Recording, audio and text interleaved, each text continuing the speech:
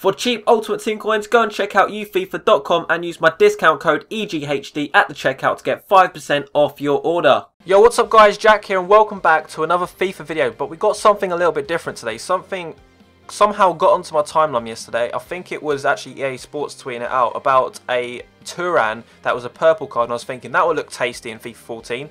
Went on to FIFA 14, kind of realised it wasn't for FIFA 14, it was actually for this game mode, which is called FIFA World. I've seen this before, but I've never actually played it, and I've never thought about actually trying it out. But basically what it is, it's a free thing to download. It doesn't matter if you've bought FIFA 14, I believe. You can just download it on your PC. It's only for PC though, and once you download it, you can play Ultimate Team, you can play basically head-to-head divisions, which is also called League Teams on this, which is a little bit different, which we're going to have a look at soon. I'm going to give you a tour of this whole game mode for those of you that have never seen it, or maybe you've seen it but you've not actually looked in depth at it. So as I said guys, it is completely 100% free. I downloaded it, I think it was like a 2.5 gig download, so if you've got slow internet speeds it will take a little bit to download, but I recommend giving it a try because some of you out there might really like this. The gameplay is actually quite good for a free game, and we're going to have a look at the gameplay towards the end of this video. But yeah, as I said, give it a go. You don't need a powerful PC. I'd say probably somewhere between £300 and £400 PC if you're going to buy a new one right now, but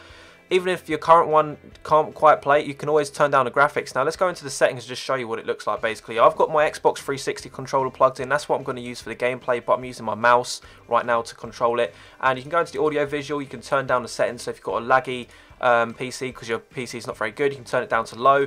You can change the resolution and stuff like that.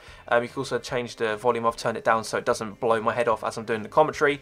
And you can just go into different things. Now you can also go into the match settings, and you can also change the match settings like this, move assistance and stuff like that. But the controls are a little bit different from FIFA, but very similar in a lot of aspects. So you can also see the controls here for if you've only got a mouse and a keyboard, so you can play it without a controller, but it's going to be a lot harder. So also on this interface you can see there's a question mark up here, which I thought was a really nice touch. It basically, once you click that, if you've got this game on full screen, you can pop this out and you can actually go on the internet. So let's say for example you want to go on Foothead and you want to see what some stats of some players are like, you can actually do that. So Falcao, just for example, we can just have a look at his stats. The downside is it's not a very worldwide played game, so there's no pricing for FIFA World on this website, but you can still check things out. I'm not sure if FootWiz does it, but you can also just go on anything you want. So let's just go on Google, and there it goes. It pops up like that. Now obviously it has its own message system, so if you're playing with some friends and you want to send an invite and play against them, you've got your social thing on the side here, you've got your messages up here. But let's first of all take you into League Teams, and then after that we're going to have a look at Ultimate Team, have a game of Ultimate Team just to show you guys the gameplay of things. So here we go, into the League Teams, and as you can see it's like online seasons basically. So let's click on online seasons, and you can see here I've played one game of 1-3-1. It was just very simple, and I think it's actually 4-minute halves. So I don't know if you can change it, but it seems a lot more shorter. It's a very arcadey feel to it. But the weird thing about this is when you go to customize your head-to-head game, which I shouldn't be doing that. Let me just squad. Go to squad. When you go to customize your team, it actually comes up like Ultimate Team. So you've got your cards like this, which is really peculiar. But also I think it's a nice touch because I'm so used to looking at cards in an Ultimate Team fashion. Even when I'm playing head to head, I always look at certain things about them. So as you can see here, it's just the Arsenal team, and yeah, this is what it looks like, which I think is, as I said, a really nice touch. They're all non-res. There's no such thing as rares, shinies, and there is silver, bronze, and gold though, which is a little bit different. We've got the formation here, but the formation obviously doesn't change any chemistry within the team. And if you wanted to play a game against someone online, all you have to do is literally click search, and it works straight away. So for a free game, you're actually playing against someone online. You've got your customized squads. I think it's a really nice touch. Now let's go back to home, where we can go onto the Ultimate Team bit, where it says you just click on kickoff basically, and it goes straight into the Ultimate Team. Now this interface is pretty much, it's got a lot of similarities to FIFA 14. So you can see here you've got Team of the Week, single player online season. We've got the online seasons, of course, which is what we'll be playing in today.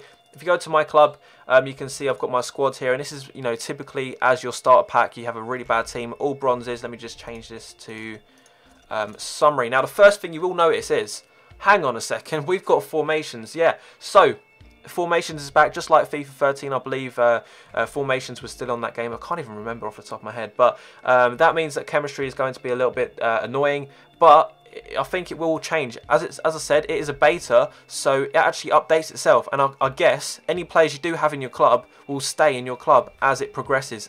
So it's not like FIFA 14, FIFA 15. It doesn't kind of reset every time a new FIFA comes out. So as you can see here, we've got a pretty bad team, and we're probably going to come up against a super team because it is this game's been out for quite a long time, and there's not many people with bad teams on this game. But if we just click continue, we'll go back. So now let's go and have a look at some of the transfers, or the transfer market, transfer list and stuff like that. So if you click on transfers, it comes up here. We've got your transfer list. I've got a player on there selling, and I've also got here, you can go to the player search, so we can find a player that we want to buy, just like a normal Ultimate Team. As you can see, the prices are actually quite similar.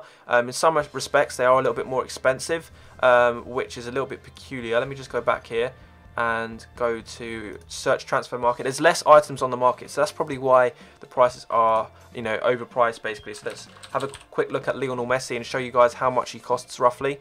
So let's go search, and he should be, I think he's a little bit more expensive than on Xbox, but probably a lot cheaper on PlayStation, because PlayStation coins are quite cheap. But as you can see here, we've got some of the special cards. We've got the green Messi. So let's have a look at another player. We're going to have a little look at Ronaldo, Cristiano Ronaldo. He is pretty much the most expensive normal card, I believe. So here you go. Pretty much the same price as Messi, actually. There's not much of a difference, but you've also got his team in a season here, which is going for quite a lot of coins. Actually, I think that's cheaper than Xbox, because people just, you know, it's completely different on different consoles and different search engines. So I've given you guys a little bit of a tour around, you know, what it is, how to play, and how easy it is to use actually. Let's go and play online seasons match now. I haven't really got much option because my team is completely bronze. I'll probably just put on my goalkeeper and that's about it. So we're probably going to lose, but at least you'll get to see what the gameplay is like. So guys, as you can see, this is actually the best team I could build with my current team. I'm obviously going to get some more coins, hopefully, to open packs, and I should be able to build myself a nice team after that. But I don't expect to win this game, but at least you'll be able to see what the gameplay is like. Hopefully it comes out decent. Let's go and search for a game then. So here we go. It's exactly like a normal Ultimate Team. We can now pick the kits. Let's begin match. I'm ready.